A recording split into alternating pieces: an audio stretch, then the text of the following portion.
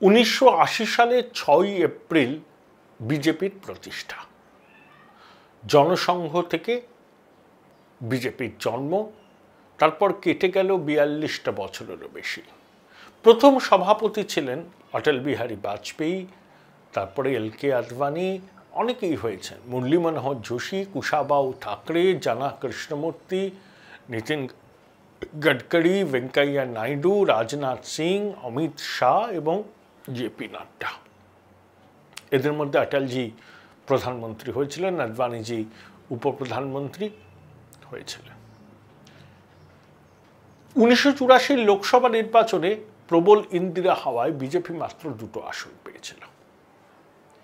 1989 লোকসভা নির্বাচনে তাদের আসন বেড়ে দাঁড়ায় 91। 1991 সালের লোকসভাতে আরও বাড়ে, 96তে আরও বাড়ে, আর 98-99-তে বিজেপি সিঙ্গেল লার্জেস্ট পার্টি হিসেবে আত্মপ্রকাশ করে। 98-তে অল্প কিছুদিন এবং 1999-তে বোধহয় 182টা আসন পেয়ে এনডিএ তৈরি করে অটলজি ক্ষমতায় ছিলেন। 2004 থেকে 14 নরসিংহ রাও, এই মনমোহনের জামানা, আর 14 থেকে এখনো পর্যন্ত নরেন্দ্র মোদী। 2014 বিজেপি সম্ভবত 282টি আসন পেয়েছিল এককভাবে, আর 2019-এ এককভাবে 303, এনডিএ এখন বোধহয় 354। রাজ্যসভায় দীর্ঘ প্রায় 30 বছর বাদে বিজেপি 100 জন সাংসদের মাপকাঠি ছুঁয়েছে। অর্থাৎ এই যে 43 বছরের জার্নিটা নানা দিক থেকে তাৎপর্যপূর্ণ। मेरी प्रार्थना है कि मां स्कंद माता का आशीर्वाद देशवासियों पर, भारतीय जनता पार्टी के प्रत्येक कर्मठ कार्यकर्ता पर, प्रत्येक सदस्य पर हमेशा बना रहे। मैं देश और दुनिया भर में फैले भाजपा के प्रत्येक सदस्य को बहुत बहुत शुभकामनाएं देता हूं। অনেকে বিজেপিকে বলেন সাম্প্রদায়িক রাজনীতি করে। জ্যোতিবাবু বলতেন ওটা একটা অসভ্য বর্বরের দল। আমি আপনাদের কাছে প্রশ্ন করছি, নিজ ধর্মে স্থিতি, সনাতন ধর্মে প্রীতি আর পরধর্মে সম্প্রীতি, এটা কি সাম্প্রদায়িকতা? হিন্দুদের স্বার্থ রক্ষার কথা যদি কোনো রাজনৈতিক দল বলে, সেটা কি সাম্প্রদায়িক দল? সিউডো সেকুলাররা ভারতবর্ষের চিরকাল বিজেপিকে সাম্প্রদায়িক দল হিসাবে ডেকে দিয়েছে। এখন মানুষ জাগ্রত হচ্ছে, কারণ হিন্দু জাতীয়তাবাদ, সাংস্কৃতিক জাতীয়তাবাদ, ইন্টিগ্রাল হিউম্যানিজম, এটা ভারতবর্ষের অনেক মানুষের বিশ্বাসে, কাজে পরতে পরতে জড়িত। এটাকে অস্বীকার করা যায় না। আর হিন্দুদের স্বার্থ রক্ষা করে যদি সাম্প্রদায়িক তকমা পেতে হয়, তার থেকে দুর্ভাগ্যের কিছু নেই। তো অনেক দল তো মুসলমানদের স্বার্থ রক্ষার জন্য সরব হয়, তাদেরকে সকল সেকুলাররা কি সাম্প্রদায়িক দল বলেন? আসলে হিন্দুদের স্বার্থ রক্ষার কথা বললেই আপনি সাম্প্রদায়িক হয়ে যাবেন। এটাই লেফট কংগ্রেস ইকোসিস্টেমের ফসল।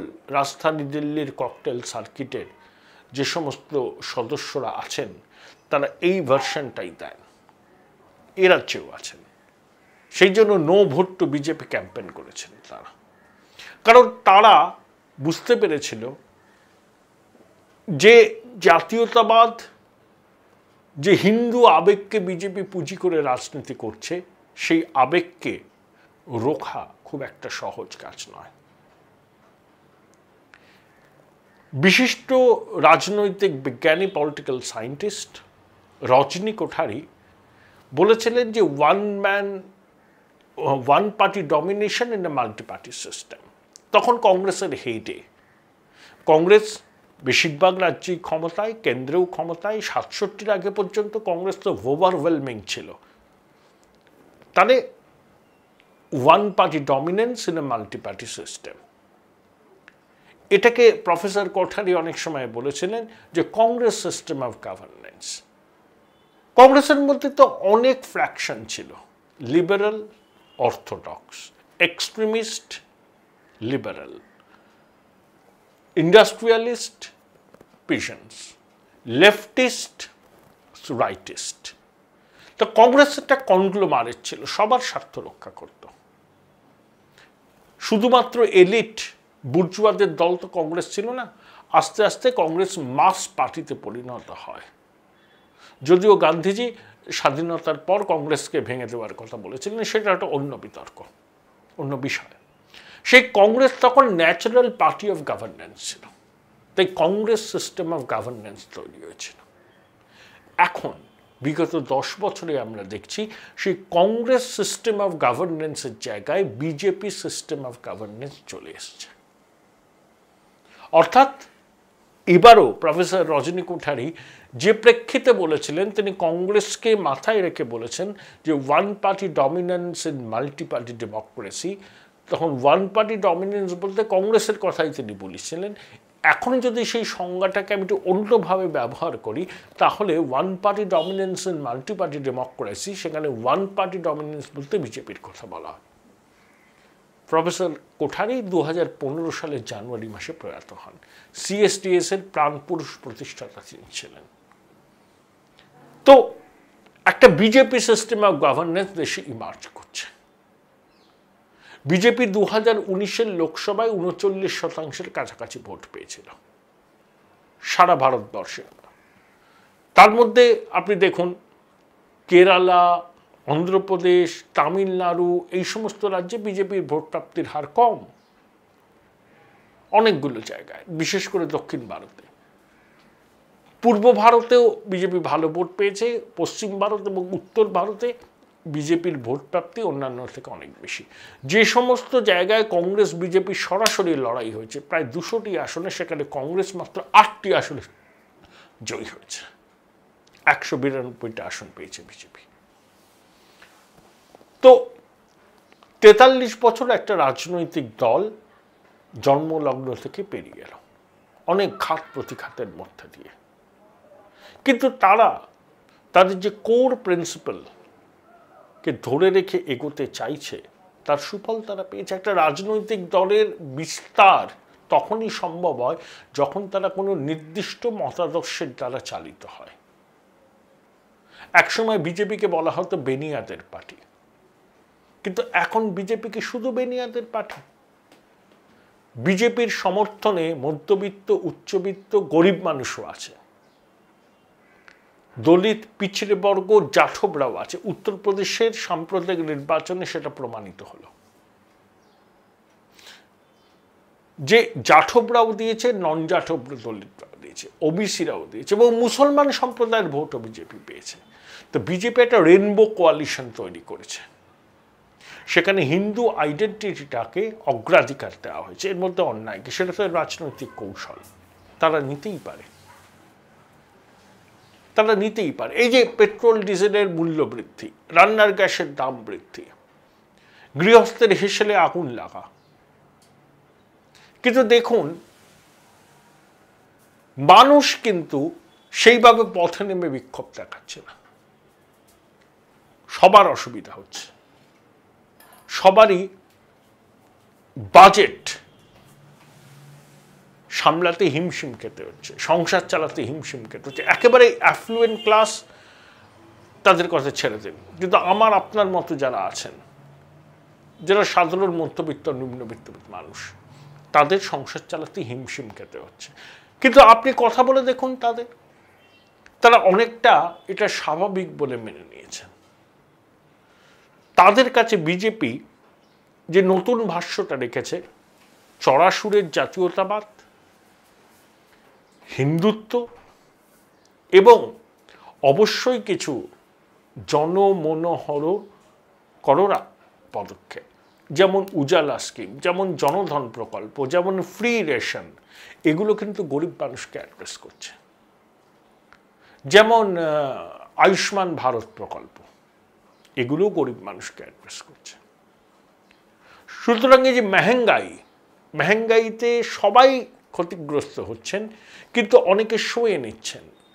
তাদের কাছে এটা হচ্ছে বড় বিষয় যে হার্ডকোর ন্যাশনালিজম, হিন্দুত্ব এবং সরকারের কিছু ওয়েলফেয়ার মেশার্স, এটা অনেক বিরোধী রাজনৈতিক দল কিন্তু স্বীকার করছেন যে আমরা যে জিল নিয়ে, যে তাগিদ নিয়ে মেহেঙ্গাইয়ের বিরুদ্ধে পথে নেমেছি, মানুষের সাড়া কিন্তু আমরা সেভাবে পাচ্ছি না। এটা কংগ্রেসের নেতারা স্বীকার করেছেন। তাহলে বিজেপি একটা নতুন ন্যারেশন, একটা নতুন ন্যারেটিভ দেশের মানুষের কাছে রাখছে। এখনো পর্যন্ত তারা সফল। অপোজিশনের যে ছন্নছাড়া অবস্থা, ইন্ডেক্স অফ অপোজিশন ইউনিটি কার্যত তলানিতে। মোদিজির কোনো প্রতিস্পর্ধী রাজনৈতিক ব্যক্তিত্বকে বিরোধীরা সামনে আনতে পারেননি। এই প্রেক্ষিতকে মাথায় রাখলে 2024 সালের নির্বাচনেও বিজেপির কাছে খুব একটা কঠিন চ্যালেঞ্জ হবে না এখনো পর্যন্ত মনে হয়। তবে রাজনীতিতে অনেক অদল বদল ঘটে, এখন থেকে কোনো প্রফেসি করার দরকার নেই। কিন্তু এই মুহূর্তে দাঁড়িয়ে যদি দেখি তাহলে এটুকু বলতে পারি যে 2024 সালের নির্বাচনে বিজেপিকে খুব একটা কঠিন চ্যালেঞ্জের মুখে পড়তে নাও হতে পারে। নরেন্দ্র মোদী হিন্দু হৃদয় সম্রাট, হিন্দুত্বের পোস্টার বয়, তাকে নিয়ে বিতর্ক কম হয়নি। গোদরার ভূত তাকে তাড়া করে বেরিয়েছে, তিনি আমেরিকার ভিসা পাননি, তীব্র আক্রমণের মুখে পড়েছেন তিনি। কিন্তু তিনি কখনো তার হিন্দুত্বের পলিটিক্সটা, হিন্দুত্বের আইডেন্টিটি থেকে নিজেকে সরিয়ে আনেননি, তথাকথিত ধর্মনিরপেক্ষ সাজতে চাননি। তাই বছরের পর বছর গুজরাটে বিজেপি জিতেছে। গুজরাটের সাফল্যকে পুঁজি করে, নরেন্দ্র মোদীর ক্যারিসমাকে পুঁজি করে 2014 সালের লোকসভা নির্বাচনে অভাবনীয় সাফল্য পায় বিজেপি। বাজপেয়ী যে সাফল্য বিজেপিকে দিতে পারেননি, আনতে পারেননি, নরেন্দ্র মোদী দুবার বিজেপিকে সিঙ্গেল লার্জেস্ট পার্টি, মানে এককভাবেই তারা সরকার গঠন করতে পারে, এই অবস্থায় পৌঁছে দিয়েছিলেন। যে বীজ বপন করেছিলেন অটলজি, আদবানিজি, মুরলী মনোহর যোশী, বিষ্ণুকান্ত শাস্ত্রী, জনা কৃষ্ণমূর্তি, কুশাবাউ ঠাকরে, তার ফসল এখন তুলছেন নরেন্দ্র মোদী, অমিত শাহ। একটা ধারাবাহিকতা, একটা লিগ্যাসি। অনেকে বলেন না বাজপেয়ীজির সময় অন্যরকম ছিল, এখন অন্যরকম। আসলে বাজপেয়ীজি এবং নরেন্দ্র মোদী দুজনেই কিন্তু এক স্কুল থেকে বেরিয়েছেন। তাদের মতাদর্শগত যে ভিত্তি সেটা নাগপুর থেকে আসে। কারোর রাজনীতির ধরন একরকম, কারোর রাজনীতির ধরন আর এক রকম, কিন্তু দুজনেরই মতাদর্শগত ভিত্তি কিন্তু সংঘ, যেটা নাগপুরের, যার হেডকোয়ার্টার। তাই বাজপেয়ীজির সঙ্গে মোদিজির ভিশনের হয়তো কীভাবে সরকার চালাবো তার একটু এদিক ওদিক করতে পারে। কিন্তু বাজপেয়ী যখন প্রধানমন্ত্রী ছিলেন আজ থেকে প্রায় 18 বছর আগে, তখনকার ভারতবর্ষ এখনকার ভারতবর্ষের ফারাক আছে। তখন এই ডিজিটাল রেভলিউশন এইভাবে হয়নি, তো সেটাকে মাথায় রেখে মোদিজি তার ভিশন ঠিক করেছেন। কিন্তু কোর ইস্যুগুলোতে দুজনেই এক, যেমন 370-35 বিল আপ, এটা বাজপেয়ীজির স্বপ্ন ছিল, মোদিজি করে দিয়েছেন। অভিন্ন দেওয়ানি বিধি, এটা কিন্তু বিজেপি করবে 2024-এর আগেই। সিএএ, এটাও বাজপেয়ীজি আদবানিজির স্বপ্ন ছিল, আইন পাশ হয়েছে, নোটিফিকেশন হয়নি, হবে হয়তো। 3 তালাক রদ, বাজপেয়ীজি আদবানিজি পারেননি, মোদিজি করে দেখিয়েছেন। কিন্তু ওটা তাদের স্বপ্ন ছিল, সেই স্বপ্ন সাকার হলো অটলজি আদবানিজির উত্তরসূরি মোদিজির হাত ধরে। বিজেপিকে বুঝতে গেলে এইভাবে বুঝতে হবে। বিভিন্ন দেশের রাষ্ট্রদূতদের দীনদয়াল মার্গে দলীয় দপ্তরে বিজেপির নেতৃত্ব আহ্বান জানিয়েছেন। পৃথিবীর সবথেকে বড় পার্টি সদস্য সংখ্যার বিচারে বাংলাদেশের প্রতিনিধিকেও ডাকা হয়েছে। তার মতাদর্শ কি, আদর্শের ভিত্তিতে বিজেপি চলে, সেটা অন্য দেশের বিশিষ্টজনদের কাছে তুলে ধরার প্রয়াস। এটা হচ্ছে গ্লোবাল আউটরিচ। এইভাবেই বিজেপি এগোচ্ছে। তাই প্রফেসর রজনী কোঠারি যে কথাটা কংগ্রেসের সময় বলেছিলেন, one party dominance in multi party democracy, এখনও কিন্তু ঠিক সেটাই হচ্ছে। একসময় কংগ্রেসের ঘনিষ্ঠ বৃত্তে থাকা, পরে ইন্দিরা গান্ধীর fierce critic professor Kothari one party dominance বলতে কংগ্রেসের ডমিনেন্সকেই বুঝিয়েছিলেন। এখনও কিন্তু সেই জিনিসটাই আছে, one party dominance in multi party democracy, শুধু কংগ্রেসের জায়গায় বিজেপি এসছে। আর কংগ্রেস সিস্টেম অফ গভর্নেন্সের জায়গায় বিজেপি সিস্টেম অফ গভর্নেন্স হয়েছে। বিজেপি একধারে বাড়ছে, কংগ্রেস একধারে ক্ষয়িষ্ণু হচ্ছে।